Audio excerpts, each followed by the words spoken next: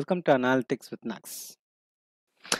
In this video, we are going to see about visual decomposition tree in Power BI.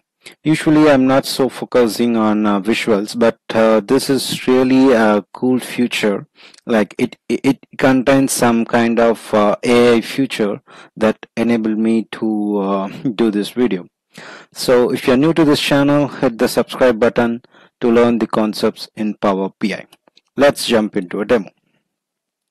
So we are familiar with this dashboard, like we are analyzing item amount, that is sales amount, across different dimensions. This is one way of viewing dashboard, and it looks like a dynamic and people can analyze it. What happens, I want to view this item amount first by location. In this, I want to view by category, order type and location, and which is high, which is low, more onto self-servicing and kind of AI capabilities. For that, I can go for a new visual called Decomposition Tree. Let us move on to new page and click on this visual. Let us try to see what happens here. So this is the decomposition tree, and there are two fields that you need to focus on. One is analyze what you want to analyze, and explain by what it has to be explained. I mean different dimensions you want to explain it. Let us try to analyze our same sales amount, that is item amount I want to analyze, and I want to analyze by item name, I want to analyze by order type, I want to analyze by location, I want to analyze by category name. Let us have all these things over here.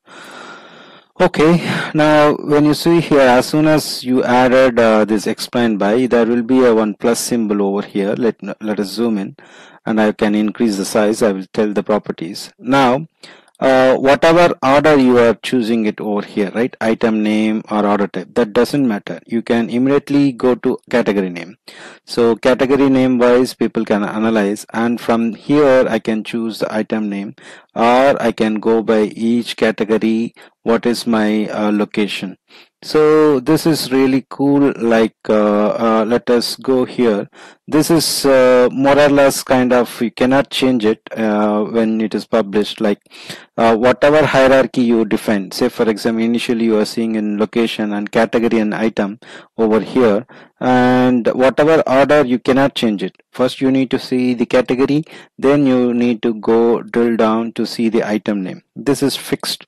But here even though you add some kind of explain by, you can switch between the order. Either you can go by location or item name, or it can be any order type.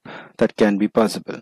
One of the coolest feature I like most is, like, you can see, choose the high value. Just press on this, the AI capability automatically picks up from that perspective for this which category, I mean from this list, which is having the highest value, that will be brought in. So based on the on shop, it is highest, and it has brought you that category over here. Even here you can say low value, then here this is pointing to here, it can be high value or low value. So in this on shop, which is the highest value generator for cash flow here, in this on shop the jeans lega is the lowest value. So this kind of high and lowest values you can able to analyze it here. Now this analysis I don't want. From this on shop and off shop, then go by location, or in this on shop which location is showing, I mean location, and here you can see low value which item. Okay, in this Chennai, this is having a low value. When you immediately click on Bangalore, so jeans lega, again it is a low value. So everywhere it is jeans lega.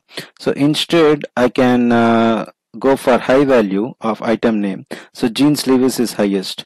So here also jeans Levis. In some cases it will be changing, but based on the data it is same. Okay, based on the data. So it is dynamic, everything. You can see this route is pointing to high value, and here it is again this is the one.